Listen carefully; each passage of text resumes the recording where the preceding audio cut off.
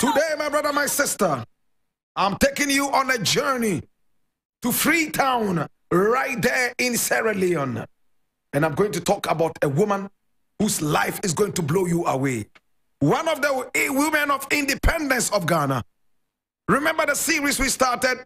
We spoke about Ama Nkrumah. Oh, we spoke about Rebecca Nadede. Rebecca Nadede. Lord God have mercy. Today, my brother, my sister, we are talking about a woman whose life is about to blow you away, sweep you off your feet. If you are ready, I am more than ready to introduce into the African history class the woman who was born 4 years ahead of Kwame Nkrumah, yet became one of the most powerful allies of Kwame Nkrumah. Hey, a very powerful woman who was born in 1905. She lived so long, she passed on in 1984. My brother, my sister, Mabel Dove Danquah.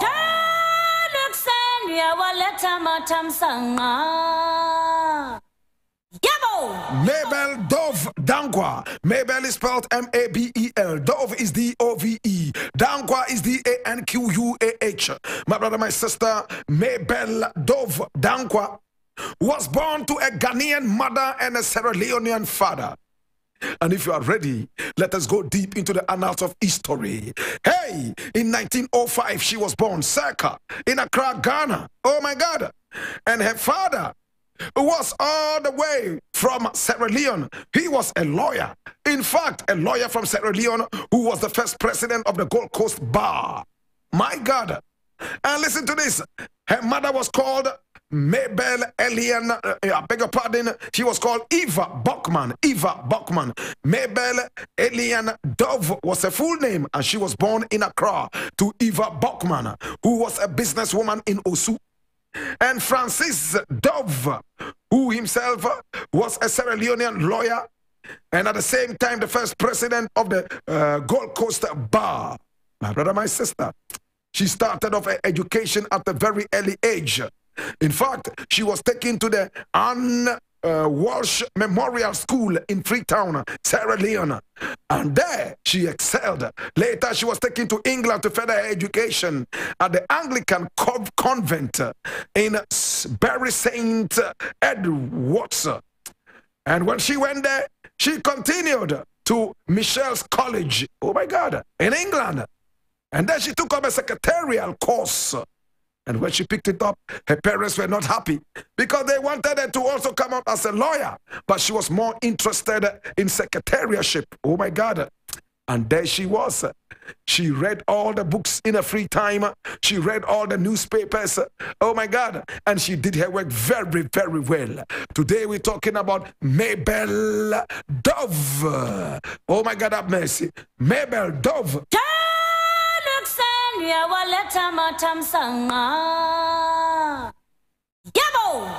Mabel Dove Danquah, my producer, is going to put a photograph of Mabel Dove Danquah so that you will see exactly who we are talking about. My brother, my sister, this beautiful black woman. Now, hear what happened now. Now she became a secretary. Hey!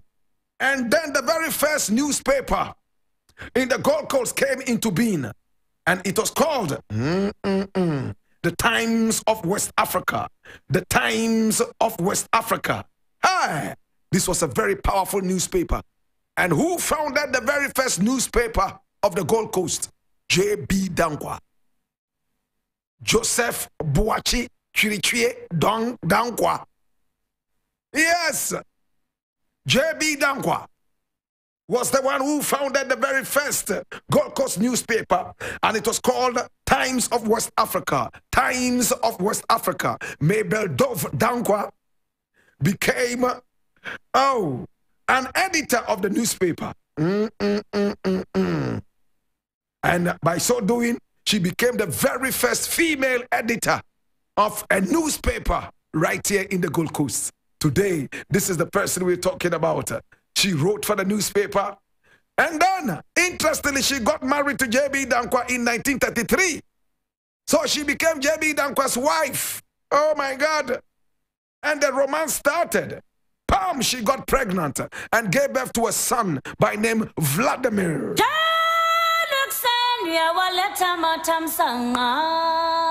Interesting. Now it is most interesting to realize that J.B. Danquah's child or son was called Vladimir. At the time that he was busily preaching Pan-Africanism, he chose a Russian name for his son. Yes, my brother, my sister, this is what we're talking about. No two ways about them thing, man. Now hear me, my brother. Hey, we have so many things to talk about today, and I need you to come along and deal with this issue. Today we're talking about Mabel Dove Danquah.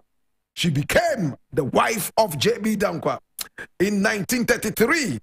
Interestingly, oh my God, interesting things happened.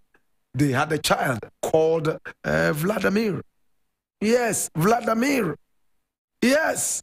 So see what happened now. Now J.B. Danquah was busy.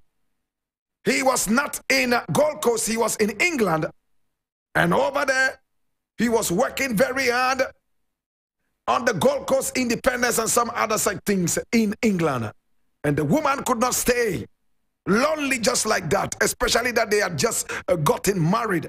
And what did she do? She asked for divorce, and the divorce happened in the 1940s. My brother, my sister. Now, while she was working for J.B. Danquah's newspaper, hey, she moved from one newspaper to the other newspaper, from one newspaper to the other newspaper, until she came to Kwame Nkrumah's newspaper. And which one was Kwame Nkrumah's newspaper? It was known as the Evening News. My brother, my sister, the Evening News. Now, the Evening News newspaper was a very big newspaper, and it was founded by Kwame Nkrumah. Remember when Kwame Nkrumah founded the Convention People's Party in 1949? They needed a voice, and the Accra Evening News became the newspaper. She became an editor of that newspaper and also a columnist, writing and editing the newspaper. It didn't take long before Kwame Nkrumah started disagreeing with her. He didn't like her style of editing the paper. She wanted to edit it the British way. Nkrumah wanted it to be edited, in fact, in the eyes of the African. But her training was all British, and she was approaching it in the British style. Kwame Nkrumah wanted it in the African style. She told Kwame Nkrumah point blank, I was not trained in Africa, and I do not know this kind of editing that you want me to edit this newspaper. That is the African style. Can you give me an example? Well, in fact, they argued on, and Kwame Nkrumah took her off the editorial of the newspaper. Oh my God. See what happened now, my brother, my sister, as the newspaper was still going on. Hey, this wonderful black woman by name Mabel Dove Danquah was taken off it. And see the interesting thing that happened. Hey, interesting things. I'm telling you, interesting things. And when I say interesting things, believe me, we're talking about interesting things. Watch this thing now. Hey. Somebody would have said, once she broke away from Kwame Nkrumah, she will stay away from the CPP and also stay away from Kwame Nkrumah. After all, she was staying away from Kwame Nkrumah's newspaper, the Accra Evening News. Gosh. But this was when she even got closer to Kwame Nkrumah. And even when the UGCC had disagreements with Kwame Nkrumah, and Nkrumah broke away in 1949, of course, all that time, she had already met J.B. Danquah, worked for J.B. Danquah's newspaper, and at the same time married J.B. Danquah. Remember, they got married in 1933. Long before Kwame Nkrumah even came to be part of the UGCC. But she didn't look at it like that. In fact, after she divorced J.B. Danquah, she got closer to Kwame Nkrumah despite their disagreements. She was a very, very, very radical feminist. She believed in women and wanted to push women into every single corner. Hey, she would fight every man. She was raised a feminist. Oh my God. Kwame Nkrumah loved it. But Kwame Nkrumah did not like a style of editing the newspaper, as you were told. So she was removed from the editorial of the newspaper. And she moved on to become a very solid figure in the CPP. Look at what she did. She moved from the organizer, in fact, to almost everything in the party. She and Kwame Nkrumah traveled to so many different places. Hey, from 1949, she became a staunch member of the CPP. Oh my God. She joined the campaign trails, and in no time, when there was self-government, in 1957, something interesting happened. But before independence, the general election of 1954, oh my God, she put everything in it. She was committed to organizing women for the CPP and was subsequently put up as a CPP candidate for the Ga rural constituency, which she won. And when she won, oh my God, in 1954, she became the Ga rural constituency MP, member of parliament. Her election made her the first female member of the legislature assembly. In fact, the first member of the legislative assembly of the Gold Coast. Such a great black woman.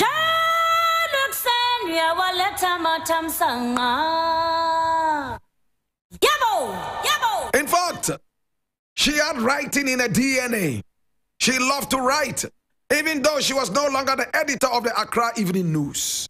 Founded by the CPP's Kwame Nkrumah, she still wrote in her private time. Sometimes the articles were even published in the Accra Evening News.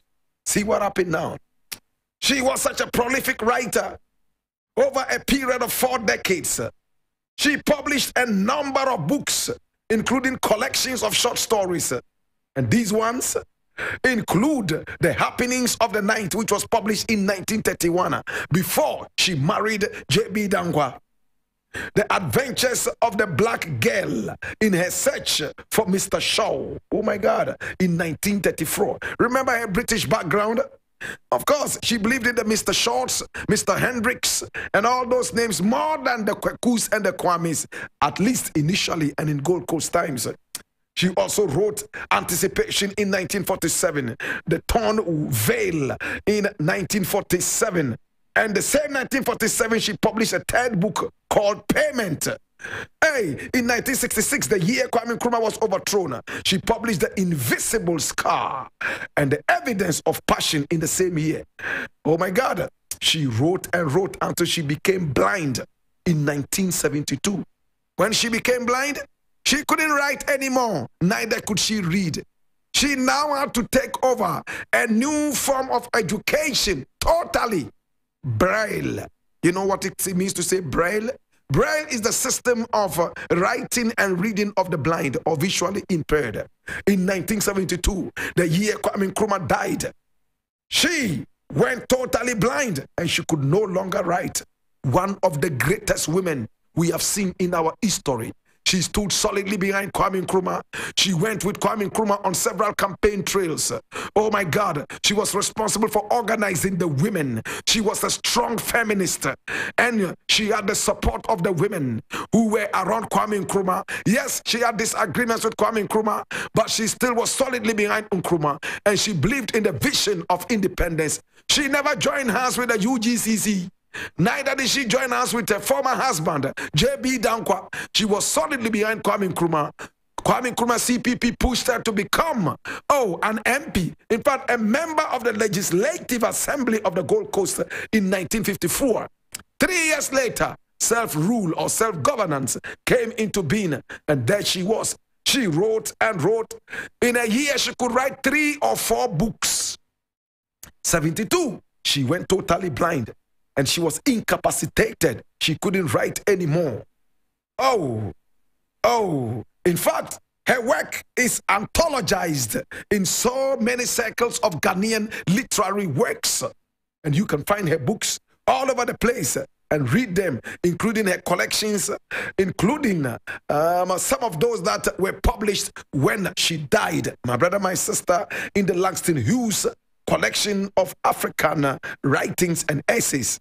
Today, my brother, my sister, I have the singular opportunity to introduce to you this great black woman of Gold Coast and Sierra Leonean parentage, born in Osu, Accra, to a businesswoman and a lawyer. Her father wanted her to be a lawyer. She ended up being a secretary, an author, a powerful politician, A woman who forged ahead with Kwame Nkrumah to give us independence.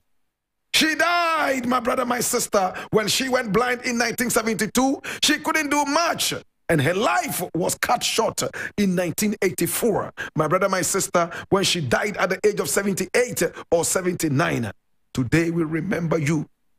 We also remember her younger sister by name Evelyn Dove, who was a powerful singer in Creole. I'm talking about Sierra Leonean Creole or Pidgin. She also had a brother by name Frank Dove. We will find time in the African history class and talk about all these wonderful people. Today we remember you, Mommy. She died in 1984 at the age of 78 or 79. Oh, Mommy. Oh, Mommy, no, Mommy. Mommy, when you go. Mommy, when you go. Mommy, who are you? Mommy, Miss you. Oh, Mommy, Mabel Dove Danquah. When you go. Mommy, Miss you. Oh, Mommy. Mommy, bye-bye, yo. Mommy, missy, bye-bye, yo. Mabel Dove Danquah never got married again. She remained that feminist, never ready to succumb to any man, not in marriage or any such thing. My brother, my sister, when she died, she was celebrated all over. Today we celebrate you. Mommy, when you died, I was only 10 years old. Mommy, when you died, I didn't know about you. Mommy, when you still walk the earth, I didn't know too much. But today, we remember you, Mommy. Ode amigo.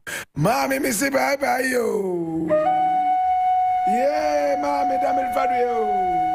Mommy, damn it for you. Yeah.